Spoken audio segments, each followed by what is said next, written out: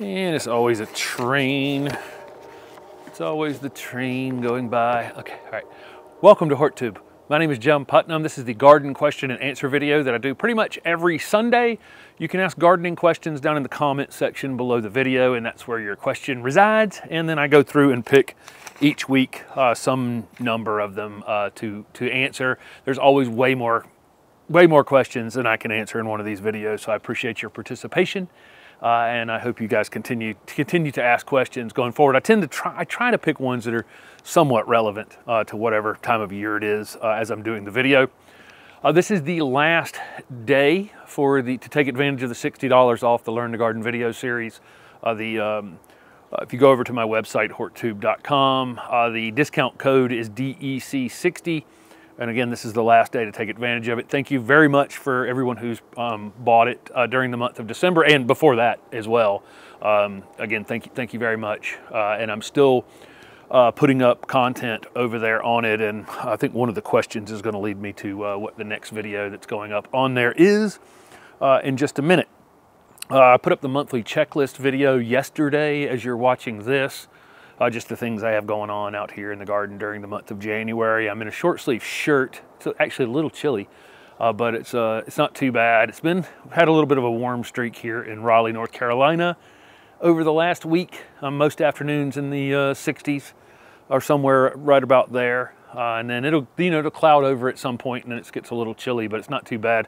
We haven't been below freezing in close to a week, probably. And I actually like to keep the temperature down, not crazy far down, but I definitely don't want things growing or waking up or anything like that. So I'd prefer to be probably a little colder than this right now. This week between Christmas and about the 15th of January or so, I like to be pretty cold.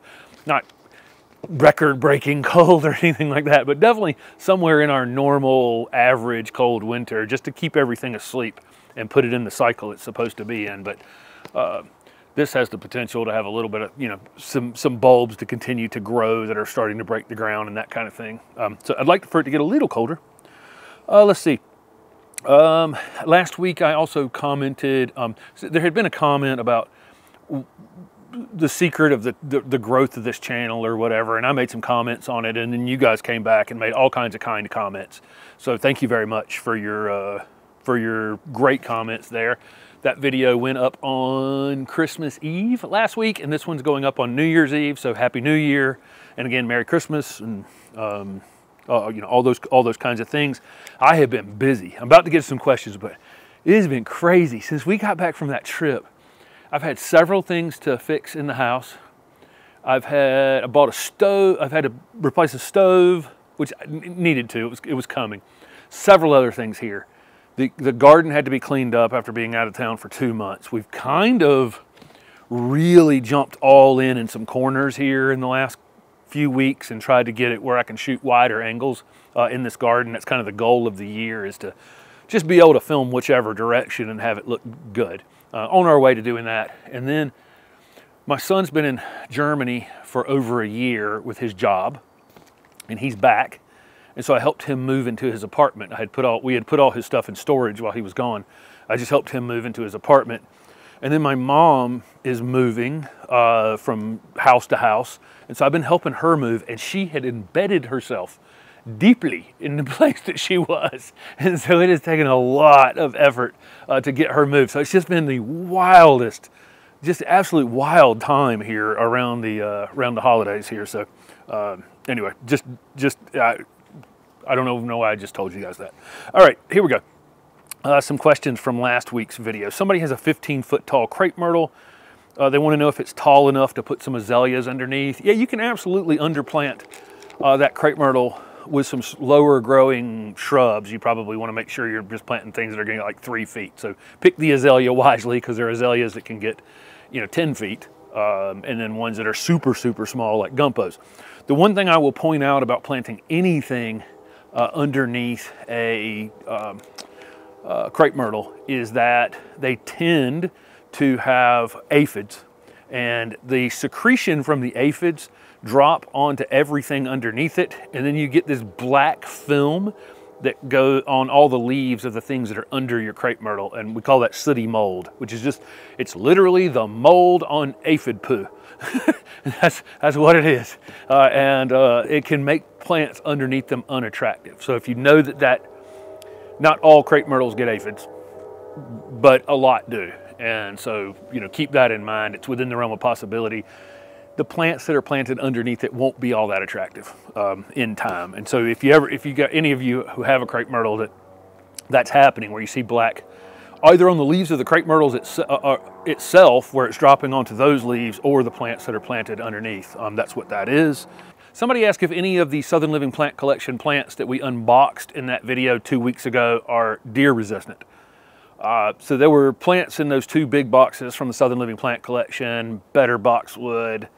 There was an Encore azalea in there, and a few things from the Sunset Western Plant Collection as well, Sunset Plant Collection. So it was a mixture of things, but it was mostly Southern Living Plant Collection things. Yeah, a lot of the stuff that was in those boxes are considered deer resistant. I'm more and more careful over the years about saying anything is deer proof. I just don't think, I may have one thing here that's deer proof, but I'm really careful with that. I mean, nandinas are considered very, very deer resistant. I had somebody the other day say that their nandinas get eaten all the time. And I think deer get into a safe place. The mother shows the deer, they show them what to eat, and then that's what they eat. And so they'll eat things that are unexpected. We expect boxwoods are pretty much deer proof. Maybe some boxwood somewhere. Every time I say this, somebody now is going to say, no, the deer eat theirs. But boxwoods are considered very deer resistant. We'll call it that. Loropetalum, this purple daydream loropetalum, definitely deer resistant. Oleander might be the closest thing to deer proof that I pulled out of the box, and mainly because it's poisonous. So I don't think that they'll be snacking on that. I've got a gardenia that I pulled out of the box. Things with fragrant flowers and fragrant foliage tend to be good ideas. I pulled there was a Cephalotaxis in the box. There was a rosemary in the box. Again, rosemary is going to have that scented foliage that's usually good at combating, the deer won't eat them. So there were a few things, there are a few things in the box, but again, I'm really less and less I talk about it because, for every time I bring up something and say it's pretty, considered very deer resistant or something like that, somebody's going to say deer eat it. Abelia, or another one, tend to be, there's a larger one right there. I could have just pointed to that one that's in the ground, but here's one in a container. Are considered deer resistant. I've got an Indian hawthorn. Deer go to town on Indian hawthorns. For sure, if you have deer problems, Indian hawthorns aren't going to be a good one. I used to have the deer walk around everything in my nursery. Everything that you would think they would eat. They'd go around roses to get to Indian hawthorns. They're like, this is, which I, absolutely love this plant. And I think for anybody who doesn't have deer pressure, it's fantastic, but deer will eat it. And there's something in it that they're just drawn to. But yes, a good amount of it is deer resistant.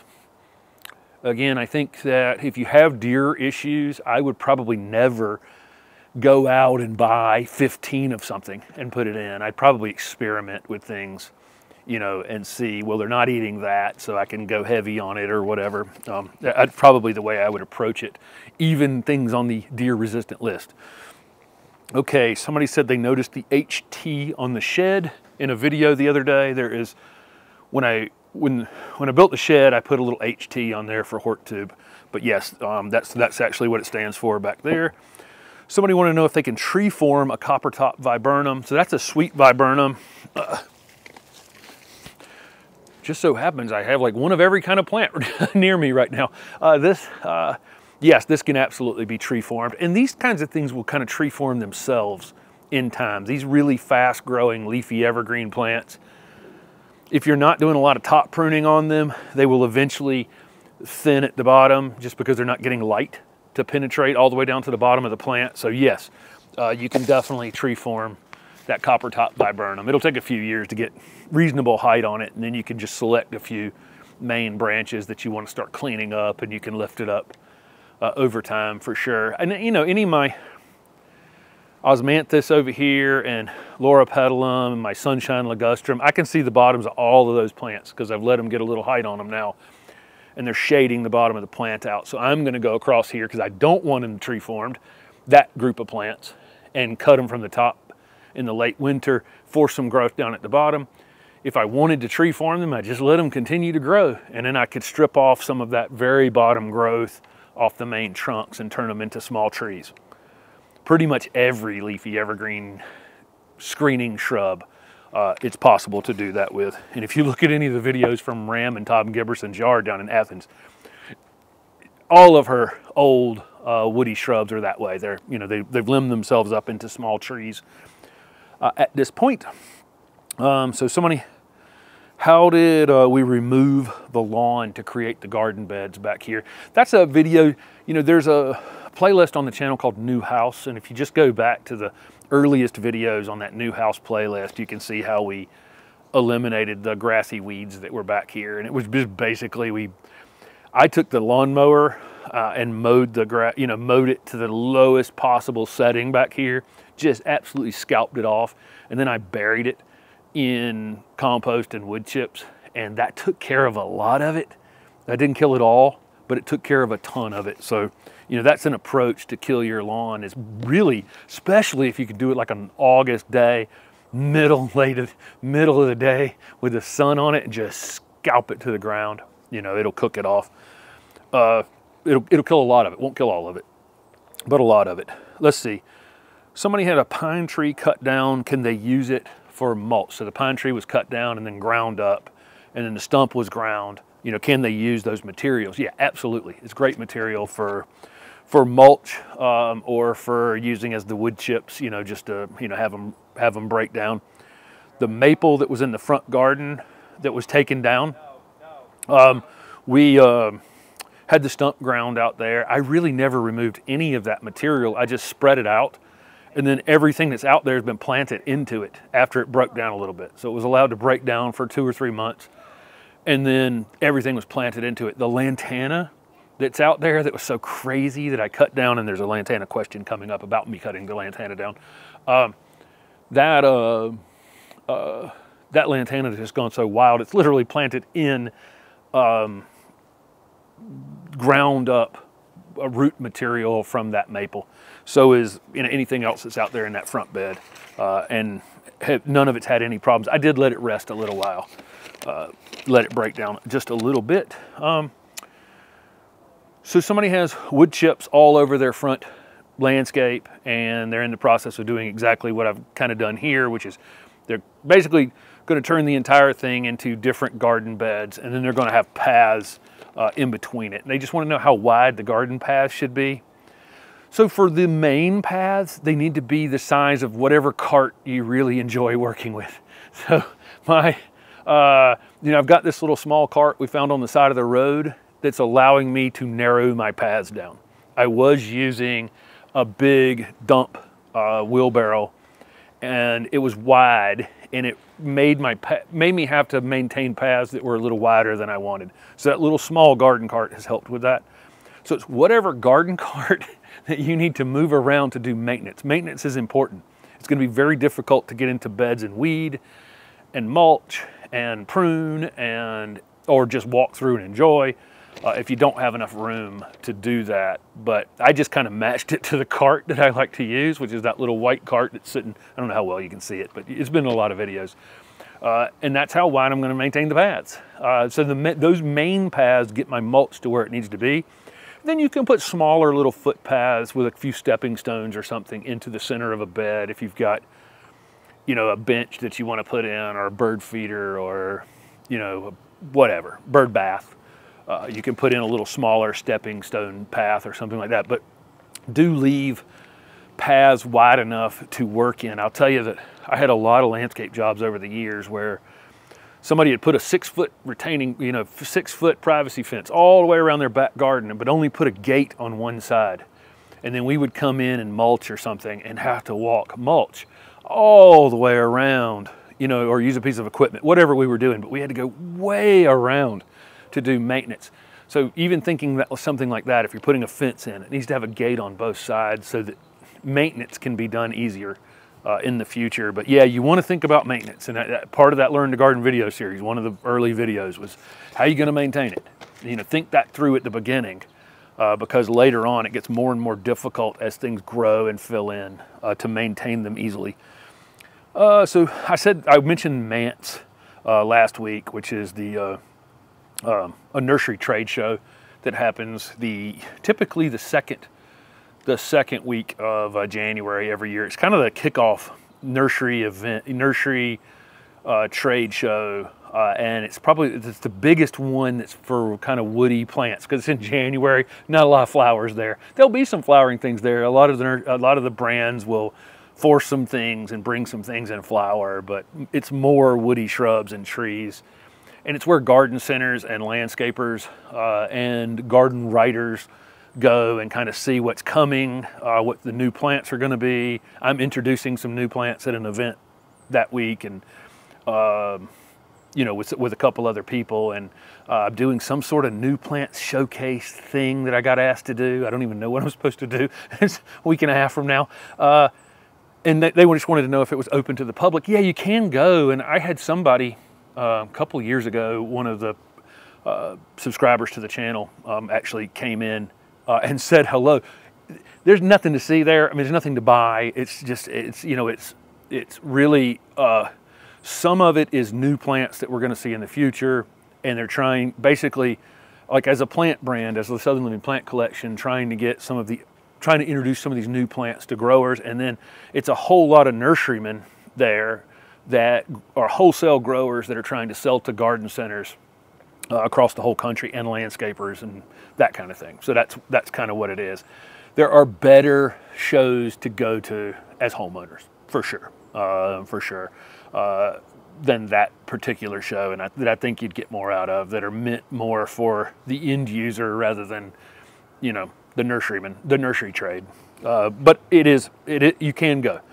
I don't know how much it cost, honestly. I have luckily never had to pay for a ticket.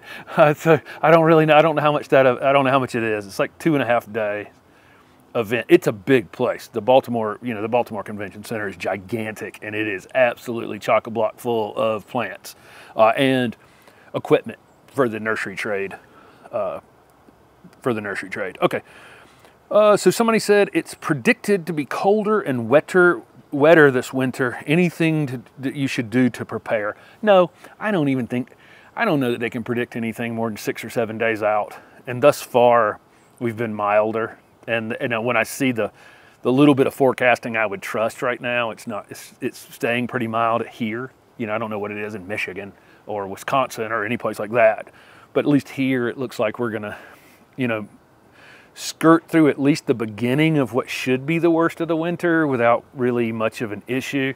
That doesn't mean it won't drop colder later. So I'm always prepared to cover the marginal things that I have in my garden. So, you know, I got a Fats hedgerow that's beautiful over here. I got marginal things out here. I've talked about them in videos. I have a cover that corresponds to that marginal plant for sure if I need to cover it. So that's one way that I'm prepared. The other thing about water in the winter time, and I pointed this out in the monthly checklist video, is I would examine your garden after we've gotten lots of rain in the winter time and see where areas that are more likely to stay wet in the winter. Because I think a lot of times we plant mid to late spring, or we're planting during the summer. We're doing a lot of our garden work in the early fall, and that's, you know, drier times typically. No matter where you live, drier times, or it dries out faster because it's hotter. And then, you know, January can roll around and it can be really super wet in some of the spaces in our garden. So pay attention to that, regardless of whatever this winter does or the next month does. Do be paying attention to your winter wet areas, because some of our plants that go dormant wouldn't like to go dormant in those kinds of spaces. They wouldn't, when they can't use the water, you know, they're not very good. So examine your garden all months of the year. You know, how the sun changes during the winter time. You know, it's on a low angle here this time of year, and I'm getting some sun on some things I wouldn't get other times of the year. I showed the golden Oakland holly. It's got its best color in the winter time because it's getting its best sunlight in the winter time, but it's a little greener in the summer because I've got it under this giant oak tree back here. So just, you know, think about things like that. Your garden does evolve as the seasons evolve. Okay, I skipped a bunch of questions on this page. Okay. So the reason I have on my Cup of Joe t-shirt, somebody did say down in the comments, rest in peace, Dave Sullivan. The coffee shop that I've gone to since 1991, literally since it opened in 1991, is about 3 blocks from me. It's called Cup of Joe. It's just my local coffee shop, and my whole neighborhood's kind of local coffee shop, and literally every graduate of NC State since 1991's local coffee shop, and it's kind of a big, kind of a big thing here. And one of the owners unexpectedly died in his sleep last week, and it's somebody I see every single day. So if I'm home in Raleigh, I have coffee at Cup of Joe literally every day.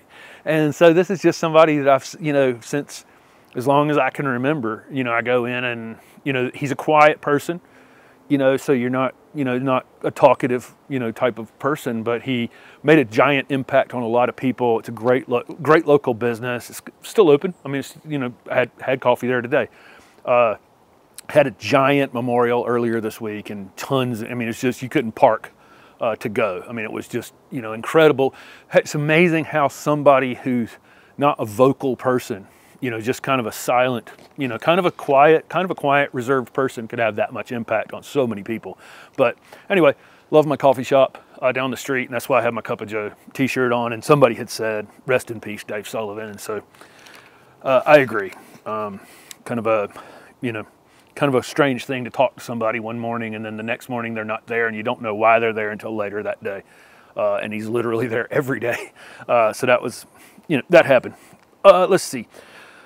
I get these questions about using, and I'll transition the coffee shop into coffee grounds. I've answered this question a bunch of times about throwing coffee grounds or any of the other things that you hear that you can throw out in your garden. Yes, you can use, any of these organic materials as mulch or compost. Some of them may have nitrogen, some of them may be heavy in phosphorus or whatever. Just spread the things out far and wide.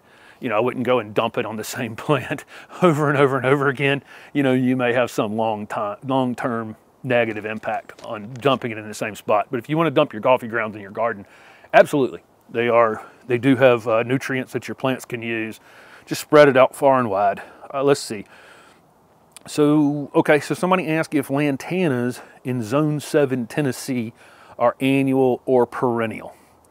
And they asked the question because they wanted to know if they should go ahead and dig them completely out after, or let them wait and come back. So there are Zone 7 perennial lantanas. I don't know what lantanas you purchased. So I have, there's New Gold, Chapel Hill Gold, or Chapel Hill Yellow, Miss Huff, Carlos. I've given a list in the past of several lantanas that are pretty reliable in Zone 7. Part of it is when they were planted during the year. So if you planted them way back in the spring and they had a whole season under their belt, and then they went to sleep in kind of a normal way where the temperature backed off slowly and they went to sleep rather than like going from 60 to 10, they're likely going to come back. If it's one of those varieties that's already, I don't know what you have. So there are ones that would work. They need to be planted early in the season. The first year they're in the ground, I wouldn't cut them back until you're actually seeing some new growth on them that following season. So you can wait it out. The only problem with waiting for lantana is it's one of the last perennials to wake up. They are, my average last frost date is April 15th here. It'll be May before I see the lantana waking up, and it's usually well into June before they're blooming. In the deeper south, much earlier than that. But for me, it's not, heck, they don't even go to sleep in the really deep south. But here it's pretty late when they wake up. Okay, so somebody put some blush pink nandinas under a river birch, and the nandinas are shrinking, and they wanted to know, are they goners? Well, I don't know how much they've shrunk at this point. I've got a lemon. This is a lemon lime nandina. This is a sterile one, blush pink. is also a sterile one. Blush pink is nice because it's like firepower. It'll turn bright red in the wintertime like firepower. But then when its new foliage comes in the spring, it has this pink hue to it. But I like blush pink a lot. And it's a sterile one. It's not invasive like some of our other Nandinas. Planting under river birches is just hard. It's another plant that gets aphids and will give you the sooty mold problem. And then it has these incredible root systems. It's so hard to plant around. They're so hard to garden with. If I didn't, I had a river birch at the old house, but I put it way away to the back line where it wouldn't get involved in, other things. It still tries to get involved because they're so aggressive rooting. What you'll see in a river birch is when they come out in the spring, they'll grow like 6 feet really, really quickly, and then they start losing leaves. So there's a birch right here at the end of the street. It's so predictable every year. It'll come out, grow, grow, grow, grow. As soon as it gets resistance, either heat, runs out of water, whatever, it drops about half its leaves really quickly. It's trying to outcompete everything around it. So it's just what it does. It's just like its thing is to outcompete everything around it in order to get into the sun, make sure it owns the sunlight.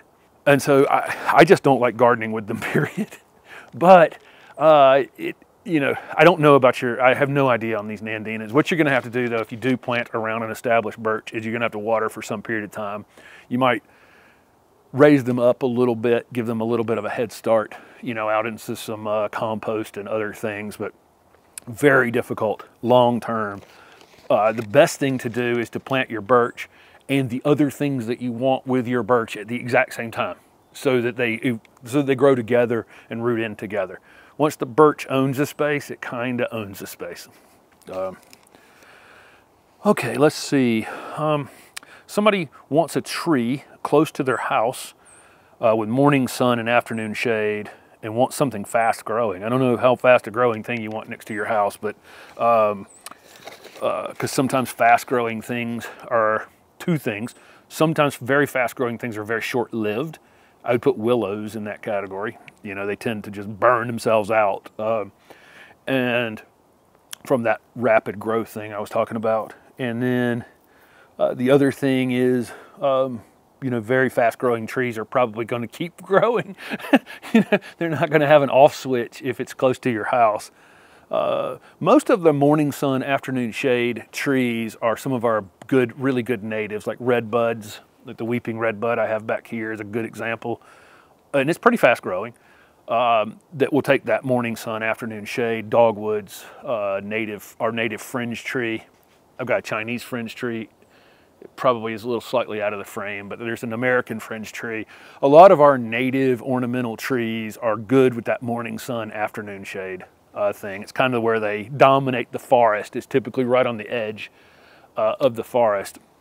So those are some good examples. And that's one thing I was going to say. I've got the Learn to Garden video that I've got shot and edited and up. And you guys should, those of you who are subscribed to the Learn to Garden video series will get an email in the next few days about it. I have a tree video going up on there, and I talk about going and picking out a tree. I talk about how to shop for trees, how to pick the right tree. We went through, there's just a process of thinking through, trees I consider lifetime pieces in the garden. A lot of these shrubs, after 15, 20, 25 years, they just get tired looking. And they either need a really hard pruning to reset them, or sometimes they just need to come out. There's newer versions of the same thing that are better or improved, whatever.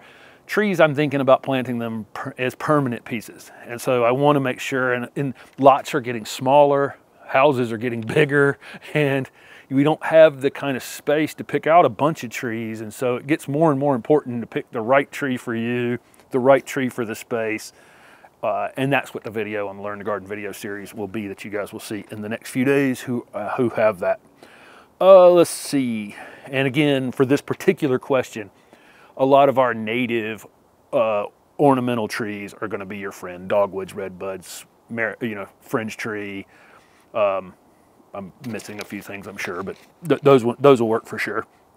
Somebody wants to transplant their sunshine ligustrum in zone 7B or 8A in Greensboro. In Greensboro, I'd probably wait until later in the winter to do it. You could be a little colder than us. Greensboro's about an hour west of us, and it's they got them in 7B, 8A on the map, and there's just no way. There's absolutely no way. I can look at any night here. I was 23 is the lowest temperature we've been so far. If we've been 23, I bet Greensboro's been 4 degrees colder than that, minimum. So, you know, it's got to be a half a zone, at least a half a zone difference between us and Greensboro. But I would wait till a little bit later. You could do it now. You could absolutely do it now. But as part of moving it, I'd want to cut it back and doing both of them at the same time in early to mid-March would be better, I think. Okay, so somebody said they haven't had any frost in Texas where they are, and their tomatoes are still alive. Yeah, it's not surprising. We've only had maybe 8 nights below freezing, and only probably 3 that were real killing frost, you know, where they were below, you know, 28, you know, like those 29, 30, 31 degree nights, which are below freezing, are, you know, the temperature only hangs out there for an hour or two, and sometimes a lot of things can survive that, that wouldn't like it. They don't like it, but they can survive it. And those tomatoes are perennials, actually. You know, we treat them as annuals, but they are perennials. You could actually, what I thought about when I read that question was you could actually take some cuttings on those tomatoes if they're still in good enough shape and actually root them and make more of that one for this next year if you wanted to just have some fun rooting some tomatoes. Let's see, they root really, really easily. Somebody talked about using the finger test to test soil moisture. And, you know, they thought about, you know, when you put your finger down in the soil just to see if it's moist, and this is how I say to check, you know, if something actually needs to be watered. Sometimes just the coolness of the soil makes it feel damp. And then they said it might also help people to know that the soil should stick to your finger. So if you dig around and come back and the soil stuck to your finger, it may be helpful. You know, that's probably a better indicator that its soil's actually moist. If you're struggling with this, I would just get a moisture, you know, a meter that can gauge this. I'll link one down below the video. You know, it's for $14, $15. You can get a probe that goes in the ground and tells you if the ground, you know, how the soil moisture. If you're, you know, confused by it otherwise. Watering is the hardest thing. There's no question about that. Overall, it's the hardest thing to manage because I want to use the least amount of water possible. What's the least amount of water I can use and still have the garden look good? You know, that is absolutely my end goal here for watering. Sometimes that can be pushed to a limit where, you know, it's not good for the plants. Let's see, where do we store our carts and wagons? Right there in the path, the two sitting on top of one another. We're actually clearing out the other side of the building, and our carts are going on the back side of that building. It's another one of these. I've had them on this side of the building, which doesn't allow me to, again, I'm trying to come out here and have wide angles. And if you'll notice the video from yesterday, I shot in much wider angles, just trying to show off more of the garden in a single shot.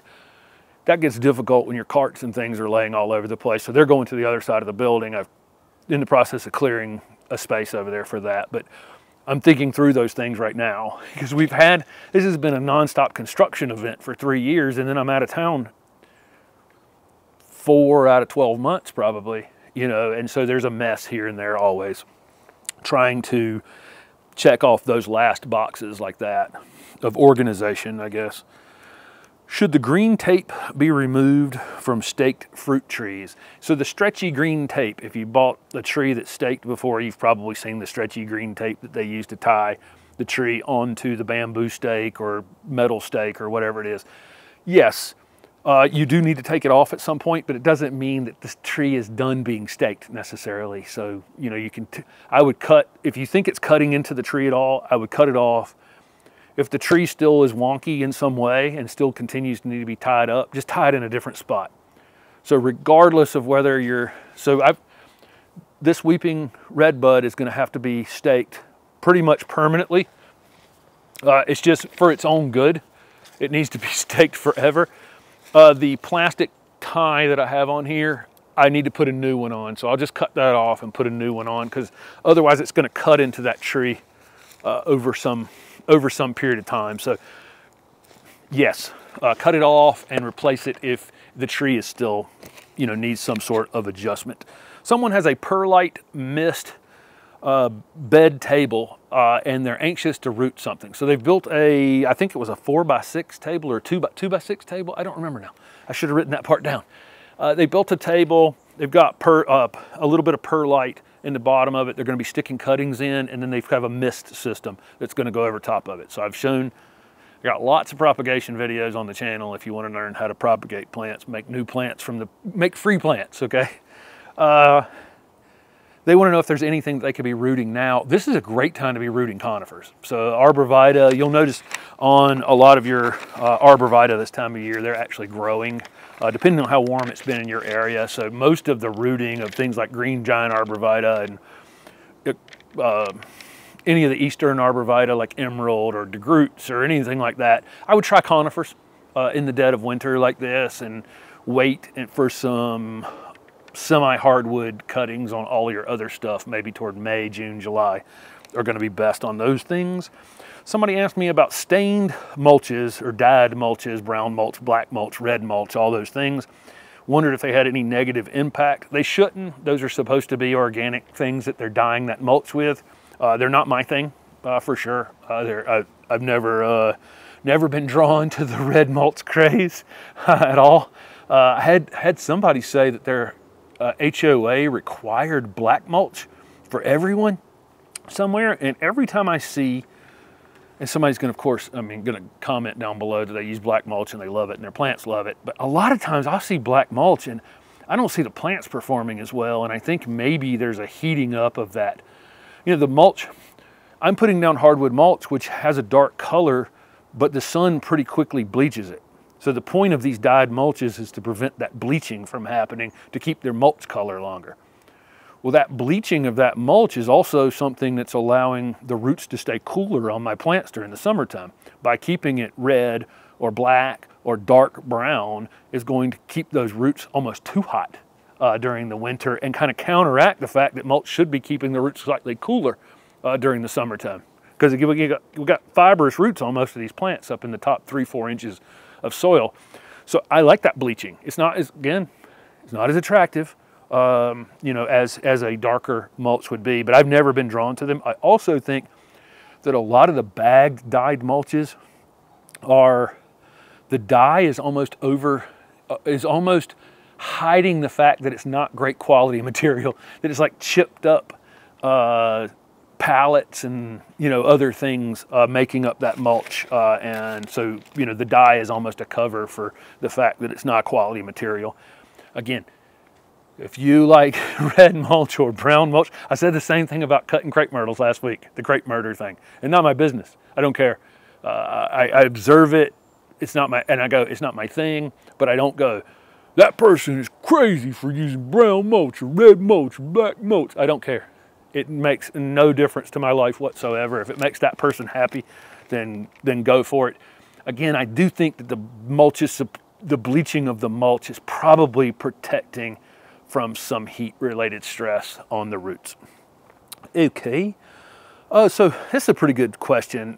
Somebody's in Zone 7B Atlanta area, probably 8A now if you're in that Atlanta area. At what temp, or based on the new map, at what temp should a plant be covered? 5 degrees, 25 degrees.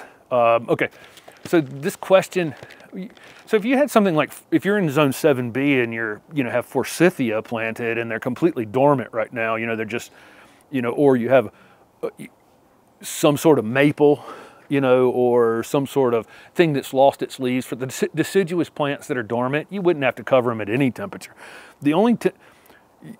The temperature you cover a plant at is the temperature that would kill that particular plant or damage that particular plant, or a wind that would damage that particular plant. So it's really impossible to answer, like for your entire garden. If I came to your garden in the Atlanta area, I would say there's probably 50 to 70% of the plants that are in your garden, even if you were 10 degrees below our historic average, let's say you had 0 degrees or something like that, or -2 degrees, something crazy, Fahrenheit, for your area, 70% of the plants are going to be fine. But 30% of the plants, things like that are barely zone 7 hardy, and those things are going to be something like that Loropetalum I showed, or maybe one of the Mahonias that are barely zone 7 hardy.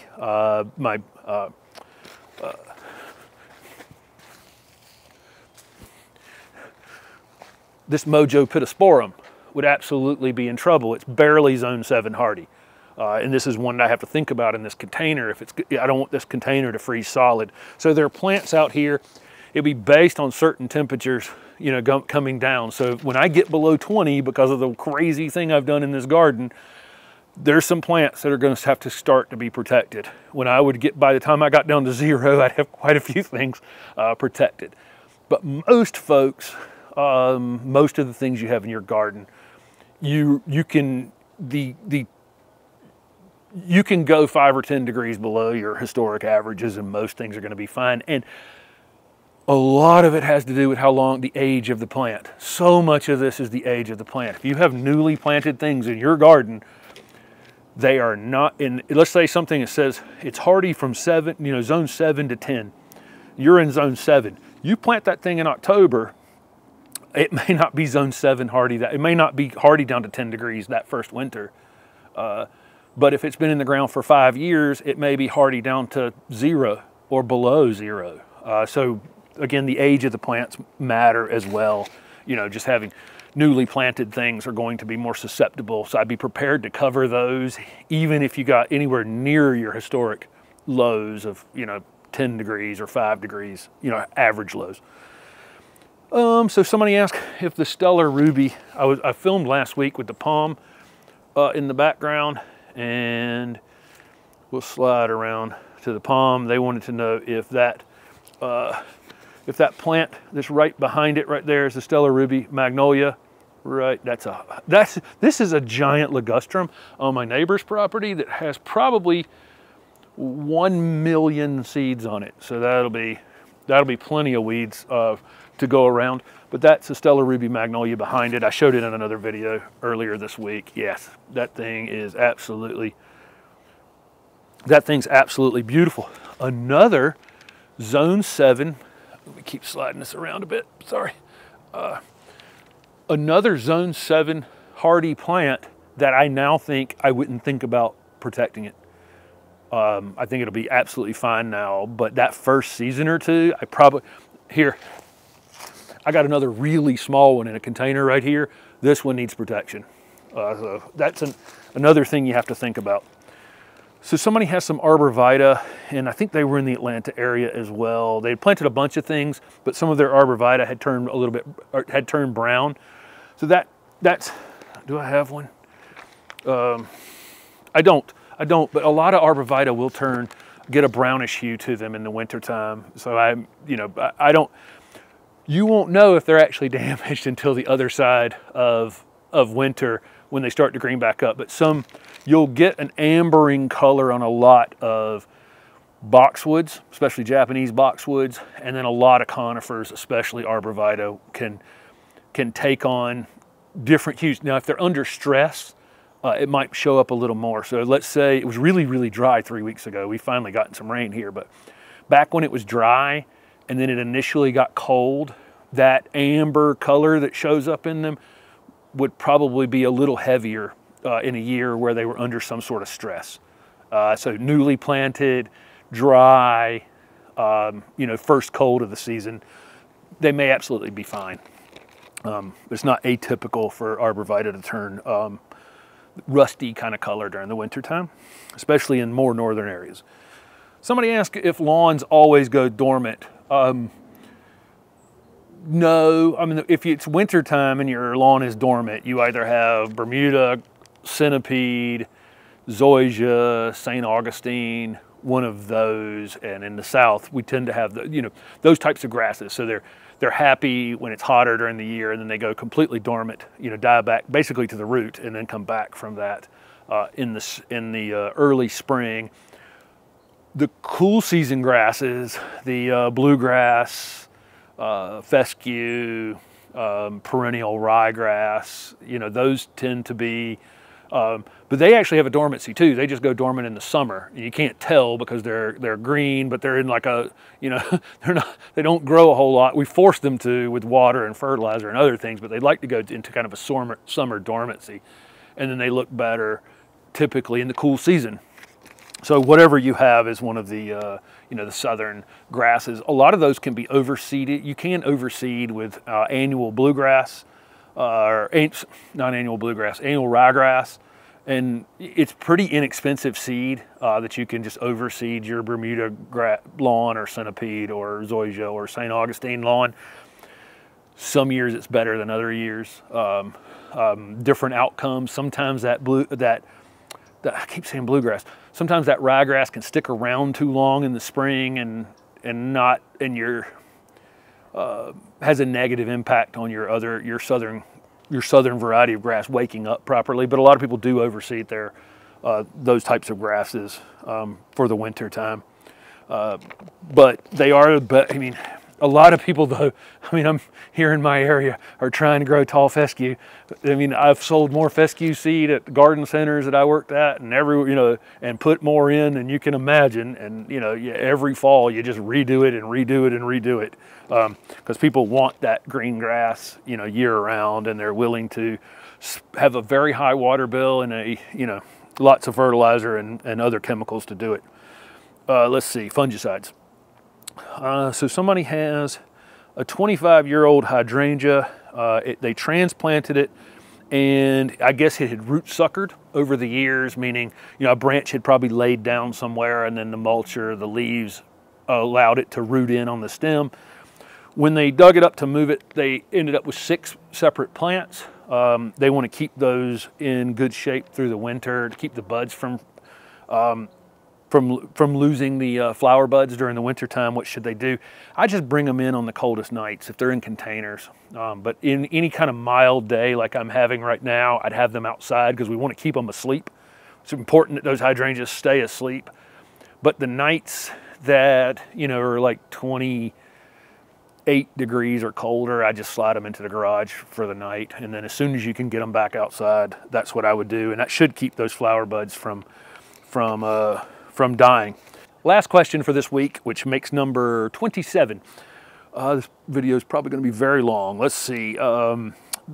This person took some logs. They created raised beds. Okay. They created raised beds using logs and smaller sticks, and then wood chips on top of that. Then dug holes in it basically, and then used what they called premium garden soil and planted some plants in it. They just wanted to know if the plants would get what they need from this. This is a very old style of gardening called hugelkultur. It's Germany and Eastern Europe, and it just means mound culture, or mounded beds.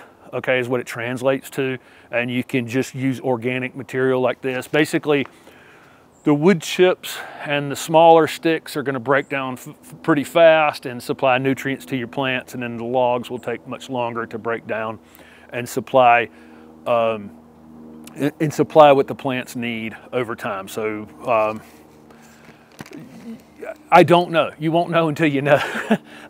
It might be that this stuff breaking down is going to require a little bit of nitrogen, and it could off-color your plants just a little bit. It would be temporary, but you can kind of offset that by using some organic fertilizer on it. I think they are going to need a little bit of fertilizer. These mounds are going to need a little bit of organic fertilizer. I would definitely plan on doing that. Be careful with these garden soil type things. They're a lot of organic. The pile could end up staying very wet. So that's, something that could happen here is that stuff, instead of the wood chips and the sticks and the logs and everything breaking down properly, it could go anaerobic on you if it stays too wet. So be careful, with using like a lot of peat moss or something like that as part of this strategy, because, You don't want to create a situation where you just created a big pile of goo that the plants have a hard time rooting in, and then you end up with bad bacteria and bad fungi and that kind of thing. Make sure that it's drying out between waterings and that kind of thing. But this is a very old practice of gardening. It works absolutely fantastic to do this, but you're going to have to take a look at it over the season. Are your plants slightly off color? That's probably telling you you're a little nitrogen deficient. But it's a fun experiment regardless, and it's good. It's basically stored nutrients that will be released in a slow fashion as all that material breaks down. So thank you guys very much for following along with the channel. And again, this is the very last day for the $60 discount on the Learn to Garden video series. All of 2024, I will continue to add content and continue to fill that in, and also organize the videos from the main channel where you're watching right now. Thanks for watching.